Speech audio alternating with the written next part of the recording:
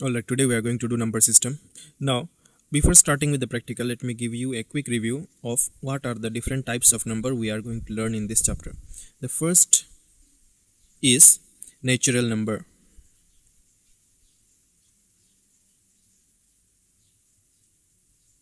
Now, the numbers which we use for counting numbers are called natural numbers. Normally, if we start counting with 1, 2, 3, 4. We don't say 0, 1, 2. We say 1, 2, 3, 4. So counting numbers are called natural numbers. It starts from 1, 2, 3 and goes on till infinity.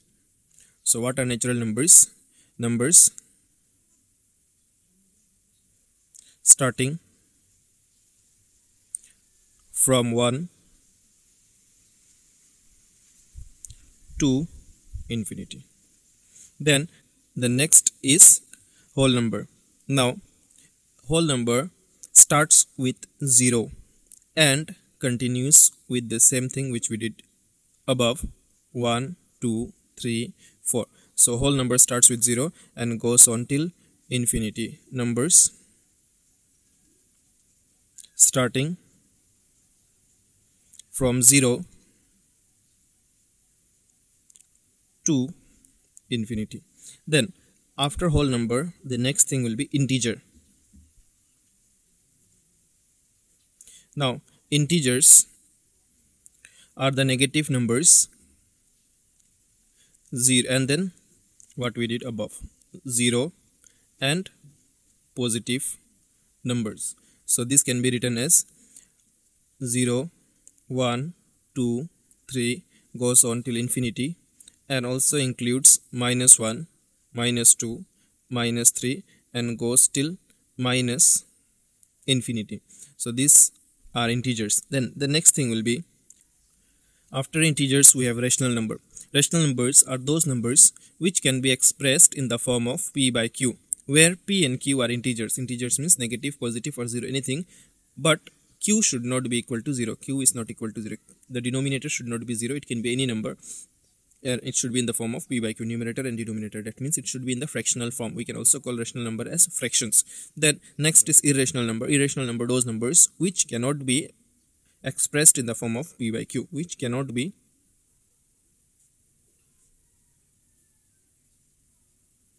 in the form of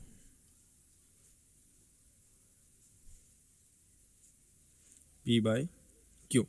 Now, after having the basic idea of all these 5 types of number, we can start with the practical. The first practical thing which we are going to do here is finding rational number between rational numbers. Now, how to do this? You see, we can start by find 5 rational numbers between 3 and 4. Now remember, we can find as many rational numbers between 2 rational number, but here they are asking you 5, and this is the simplest form of question. 2 types of question we will be having here. Here one question will be with the same denominator and one with the different denominator. In this question we have the same denominator. You see, if we write only 3, that means 3 has a denominator 1 and 4 has a denominator 1. We can write it as 3 by 1 and 4 by 1. Here you are asked to find out 5 rational numbers, so you will multiply with a bigger number, bigger than 5. We will multiply with 6, both numerators and denominators, and in both the cases. 3 6 are 18 and 1 6 are 6. 4 6 are 24 and 1 6 are 6. Now between 18 and 24 we have the 5 required numbers. Therefore, the required numbers are after between 18 and 24 is 19, then 20, then 21, then 22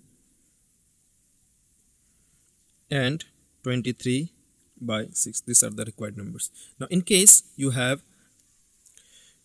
2 rational number with different denominators, say like you are asked to find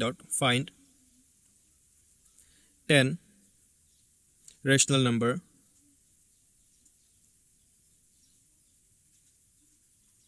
between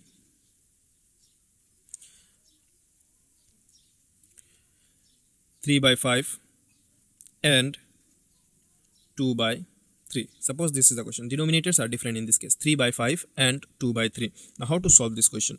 First of all, we need to make the denominators same.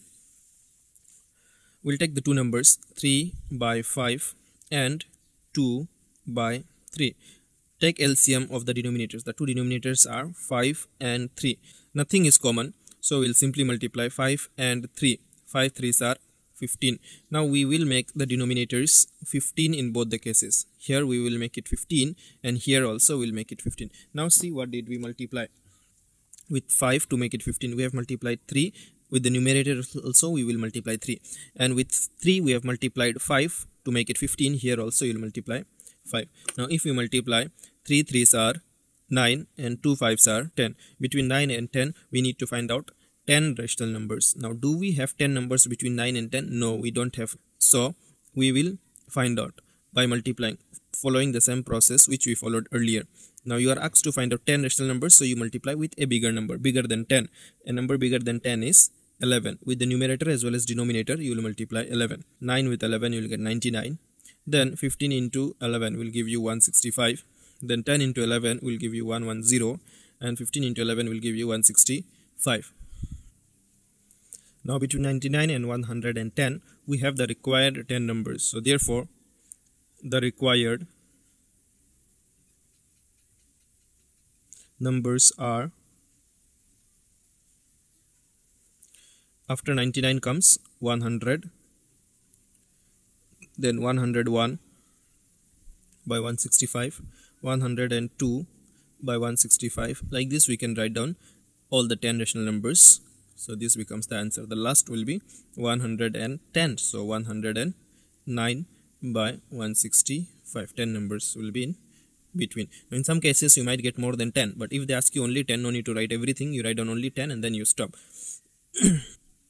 Alright, the next thing which we have in this chapter is representing a non-terminating repeating decimal in the form of P by Q. Now how to do that, you see. Represent in the form of P by Q, and in this you will get non-terminating repeating decimal, say like 0.3 bar, which means 0.33333. It goes on and on. Now before we start solving the questions, you should know few things here. Suppose you have a number which is 2.5678. Now if we multiply this number, multiply by 10, then it becomes equals to 2 multiplied by 10. Point moves one digit to the right. It will become 25.678. Again, if the same number is multiplied by 100, then the point moves 2 digit to the right. It will become 256.78. Similarly, if we multiply by 1000, it will become 2567.8 and so on. Now these are the basics which you have learned in previous junior class. Now suppose the question here is represent in the form of P by Q and you have a number 0.3 bar. Now for solving this question, this whatever the question is, call it as x. Let x equals to 0.3. Instead of writing bar, we can write 3 as many times as you want. It goes on and on. Now here two things you need to remember. We are going to make equation from this number. Now first equation 1 will be having decimal before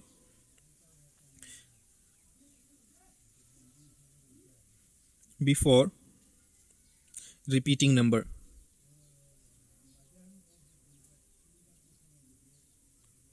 And in equation 2 we will have decimal after repeating number. This we need to make by ourselves. We will make two equations from this. The first equation will have decimal before the repeating number, immediately before the repeating number, and in second equation we will have decimal just after the repeating number. Here you have decimal just before the repeating number is 3, and we have decimal just before the repeating number, so we can call it as equation 1. So x equals to 0.3333 dot as many 3's you want. This is equation 1. Now in equation 2 we want a decimal after the repeating number. The repeating number here is 3, and we want a decimal after 3. After 3, if we want to move it to one digit to the right, so we need to multiply with 10. If we multiply with 10, x will become 10x, and if you multiply with 10, it will become 3.3333. As many 3's you want, you can write down. This becomes equation 2. Now once we make equation 1 and equation 2, we are simply going to subtract them. Now equation 2, the greater one is equation 2. Equation 2 minus equation 1. Equation 2 is 10x equals to 3.3333 and goes on. Equation 1 is x equals to 0.3333. Now we will subtract them. 3 minus 3 is 0. 3333 minus 3333 will be 0. And after point, if we have 0, makes no sense writing it. Now 3 minus 0 will give you 3 equals to 10x minus x will give you 9x. Only x will be equal to 3 comes down here. 9 is multiplied. If you flip it to the other side, it goes there as divide. Both the numbers are divisible by 3, so we can cancel them. 3 1s are 3, 3 3s are 9. X equals to 1 by 3. This becomes the answer, and it is in the form of P by Q as asked in the question. Now one more question you see. Now suppose the question is represent 0.23 bar in the form of P by Q. The same question which we did earlier, but a different number. Now here, just call it as x. Let x equals to 0.23 bar. Be very careful with the bar. The bar is only for 3 and not for 2. So only 3 is repeated. Instead of writing 3 bar, we can write it as 3333 dot. Now remember the two equations, equation 1 and equation 2. In equation 1 we should have decimal before the repeating number, and in equation 2 we should have decimal after the repeating number. Which is the repeating number here? 3333 is repeated. Do we have decimal immediately before the repeating number? No, we have to take it here. So if you want to take the decimal before the repeating number, we need to multiply with 10. If you multiply it with 10, you will get 2.3333. It goes on, and this side we are multiplying with 10, it will become 10x. This is equation 1. We have decimal before the repeating number, but in equation 2 we need decimal after the repeating number. The repeating number is 3. We want it after the repeating number, so we want to move it 2 digit. If we want to move 2 digit, you have to multiply with 100. It will become 100x, and this will become 3.3333 dot. It goes on, and this one becomes equation 2. Now after we get equation 1 and equation 2, we can simply subtract them. Equation 2 minus 1, 2 is greater, so this is 100x equals to 3.3333, and equation 1 is 10x equals to 2.3333. Now if we subtract 3333 minus 3333 will become 0. No need to write. Now 3 minus 2 will give you 1, and 2 minus nothing will give you 2 equals to 100x minus 10x will give you 90x. Only x will be equals to 21 divided by 90. Both the numbers are divisible by 3. 7s are 21, 3 3s are 9, and 0. 30 and 7 cannot be cancelled, so x equals to 7 by 30, and this is in the form of P by Q. This becomes the answer.